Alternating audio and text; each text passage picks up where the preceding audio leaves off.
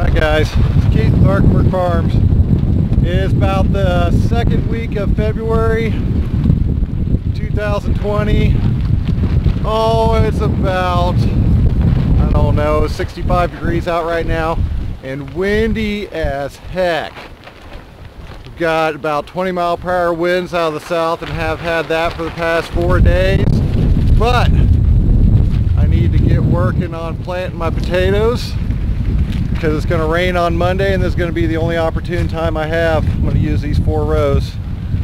You use a tractor to do this? Let me show you how I do it.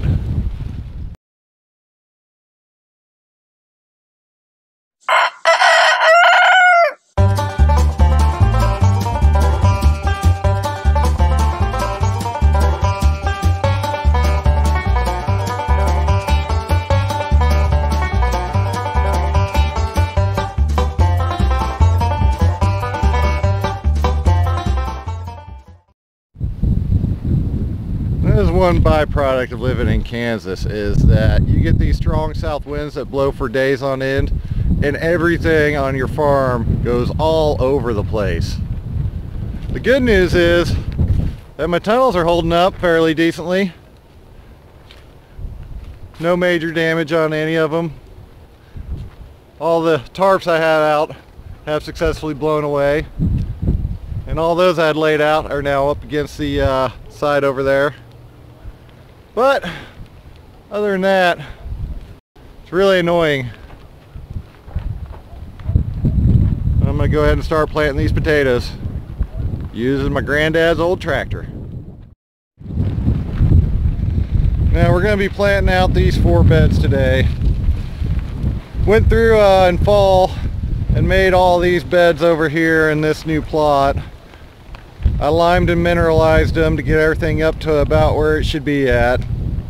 A couple days ago I went through and ran the tiller on the back of the tractor and re-broke everything, and then went through with the broad fork.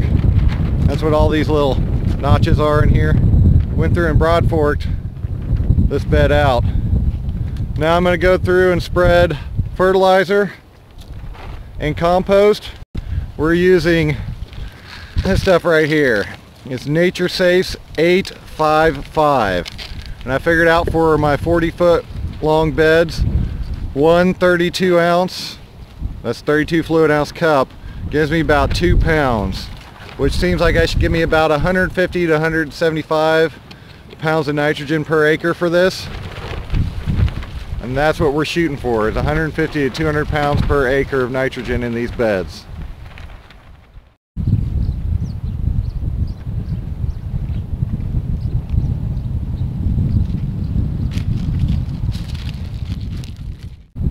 Next, we're adding 1 5-gallon bucket of compost for each bed. And again, my beds are 40 foot long.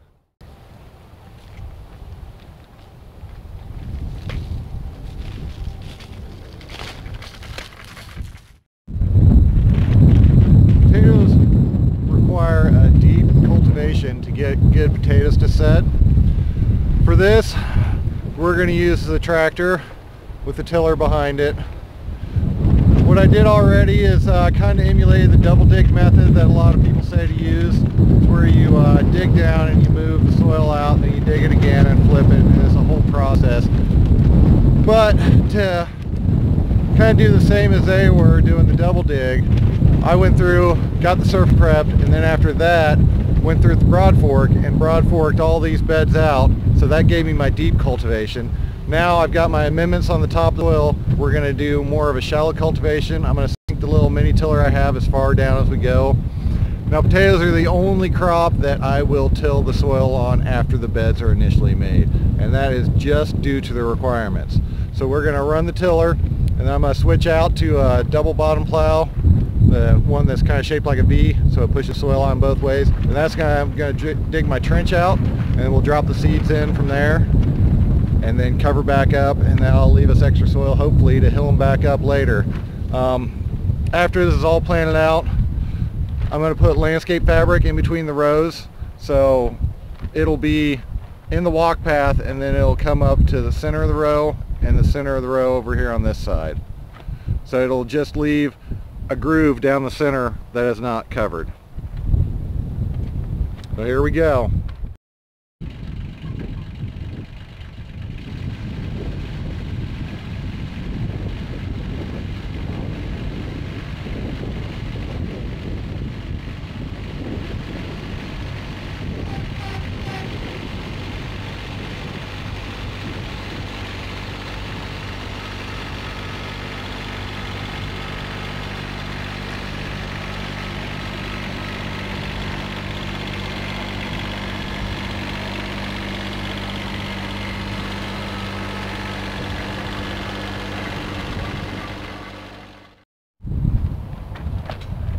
Now I'm going to dig the furrow for actually planting the potatoes. For that I'm using a middle buster, which I was mistakenly calling a two-bottom plow earlier for you tractor aficionados out there.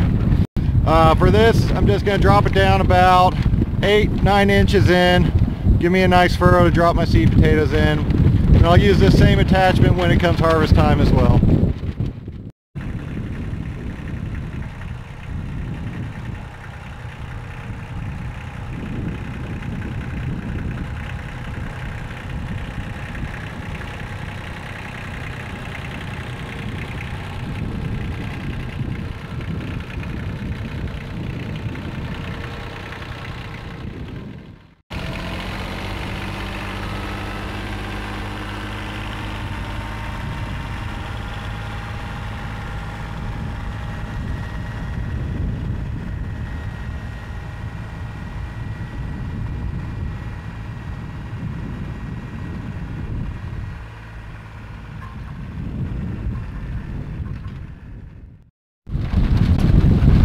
Now here is my box of seed potatoes. I halved them or quartered them depending on the size. These are all Yukons. I'm going to plant 2 rows of these. I cut them about 2 days ago. Let them out to harden off where the cuts were so they don't rot. And I'm going to plant them in row, in a single row that I just furrowed out. I'm going to do 9 inches up top, so the top quarter, and I'm going to do 12 inches, and I'm going to do 9 inches. The reason I'm doing the different spacing is because I'm trying to experiment around with the spacing and see where it works best in our climate. We'll get to dropping potatoes. Now I'm just going to take them and drop them right in the trench, cut side downwards.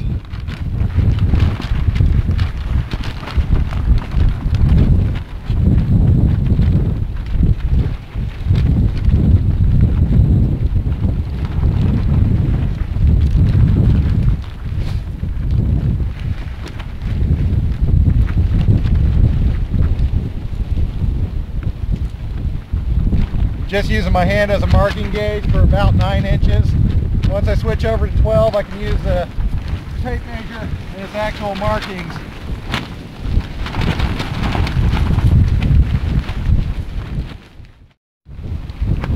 Now with all my potatoes in place, I'm going to take a rake and move the soil back in on top of them.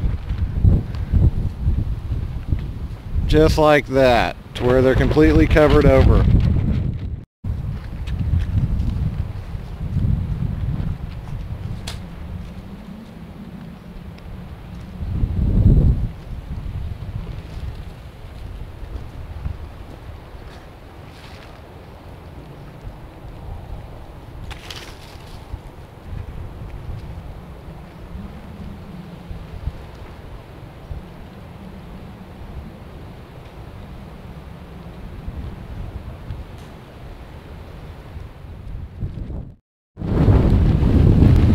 Well, I hope you all like what you saw here today.